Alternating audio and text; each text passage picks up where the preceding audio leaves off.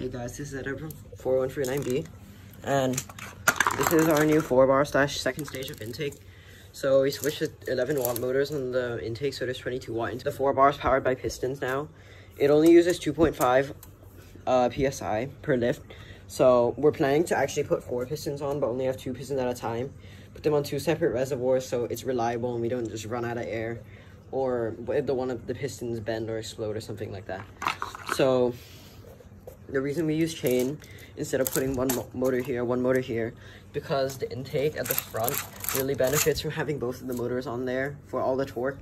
So if there's just one motor on here by itself, it'll get like bogged down. But there's really no point in to not be spinning both. But these sprockets do waste around 5 watts of motor power by just in friction. So that's the only downside of it, but I think overall it's better than just having one motor here, one motor here. So the piston, the 4 bar is banded so that it goes up very easily. It's actually slightly biased to going up. So the pistons, they don't waste much air at all. And it's really fast too. So the idea is the donuts go in here, and then when they reach the top of this ramp, they go in here and go all the way up to the Mogo.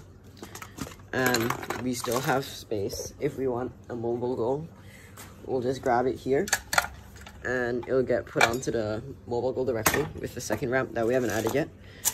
But so the whole thing actually spins at 600 watts if I run both of them at the same time. So the intake's still really fast. So we added them at the joints so that it works while it's down here, and also it still spins while it's extended.